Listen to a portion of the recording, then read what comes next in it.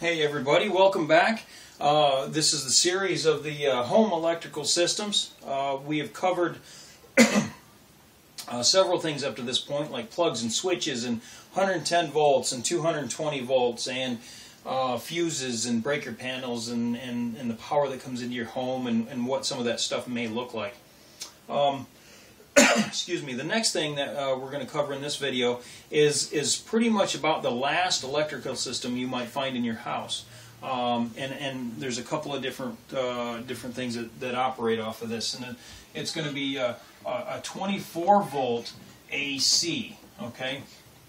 Now, 24 volts AC is much safer than say 110 volts, and you're going to typically find this in a control circuit.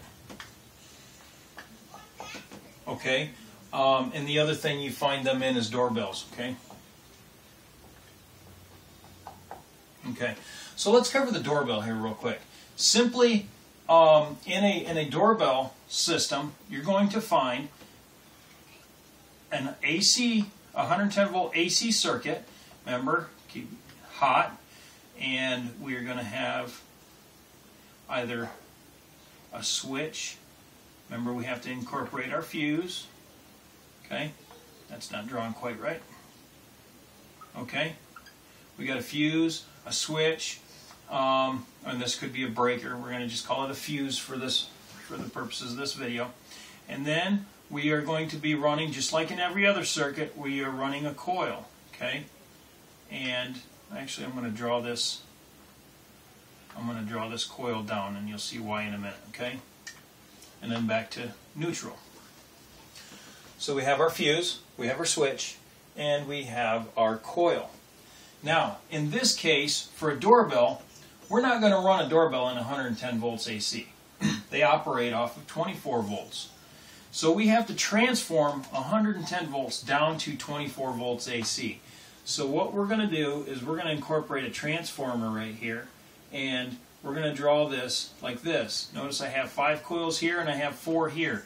Pretty much, so long as this coil indicates more windings than this coil, then you know that this is called the primary. Primary, secondary. Okay? Now, this whole apparatus is called a transformer. And a transformer will take a higher voltage and bring it down to a lower voltage. You find these in pretty much 2 systems in your house. Maybe more, but typically 2. The first one is the doorbell. Okay, now, again, we want to have the similar things here. We're going to have a hot, and we're going to have what's called a common on the other side. Okay, now the hot, and this time now is 24 volts. Everything from here down is 24 volts. Let me write that here. This is 110. Okay.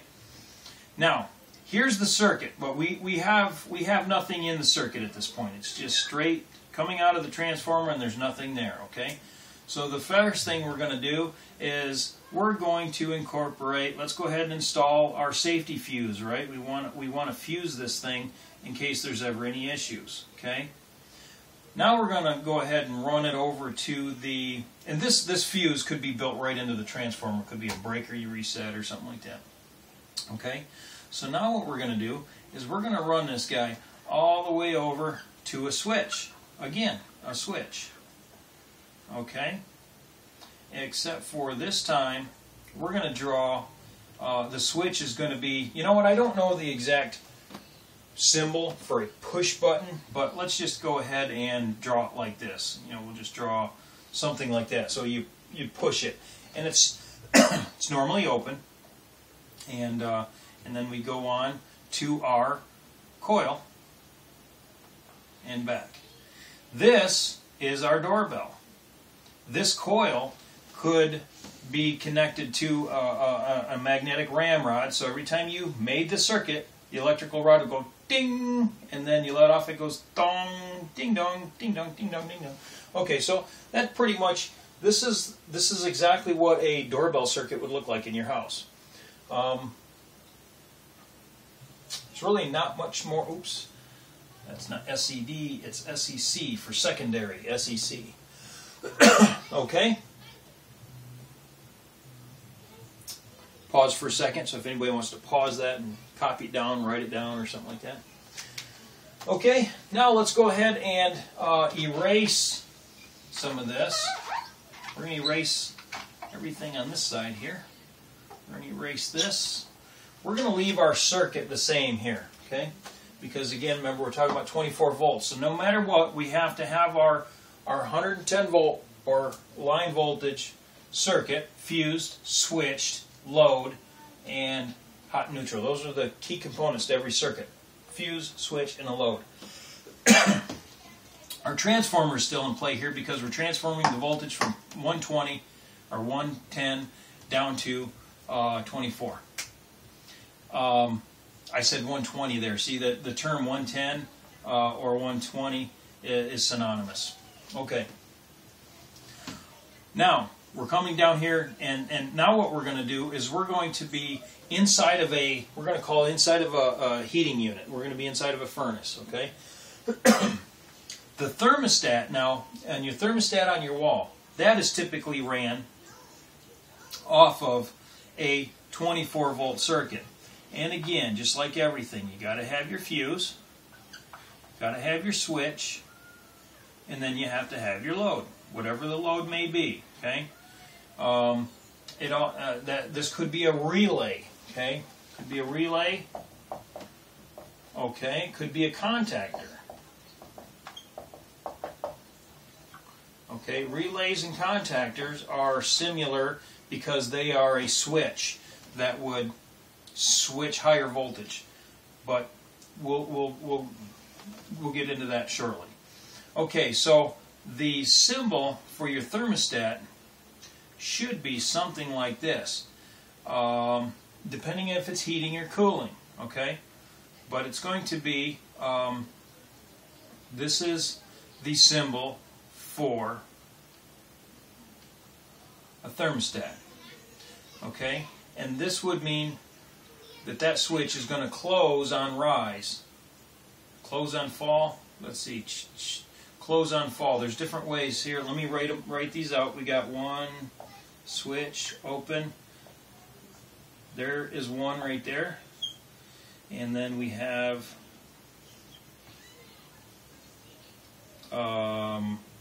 like this, okay, and then we have one like this. Oops, drawing them too close. Let me draw it down here a little bit. Okay, switch is down here, and okay, and then the other one would be here.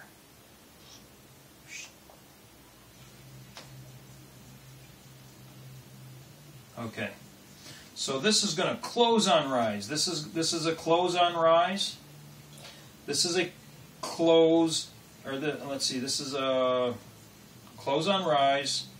Drew. This is a open on rise. See, as the temperature rises, it opens. As the temperature falls, it closes. So this would be close on fall, and this would be an open on fall. So this would be an AC.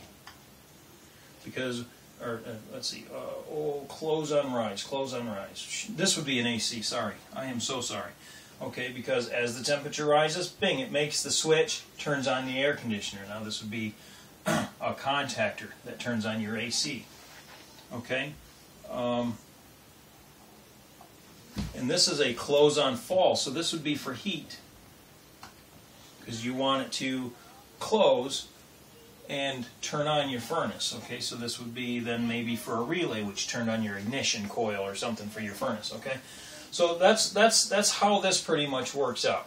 I was a little all over the map here on the switching, but it's been a while since I drew these out. So, okay, well, again, this is a typical circuit for controls. Okay, for control purposes, and there's many other controls that you can control, things you can control with a secondary low voltage circuit like this. But the things that you're typically going to find in your house, again, are these two: an HVAC system and doorbells. Okay, hope this helps, and hang with us, and we're going to do some more videos. We'll be on video 6 next, and I'm not sure exactly what our subject's going to be, but it might be into relays and controls or something. But hang in there. If you like this video and this helped at all, feel free to leave a comment, subscribe, rate the video, leave a question. If you have a question, I will take every question, and subsequently reply with a new video that takes that question and dissects it and explains that little portion of it in its entirety. So hang with us, and hopefully we'll get you through and get you to be able to understand electricity like a lot of the other people. Anyway, thanks a lot. We'll see you guys in the next video.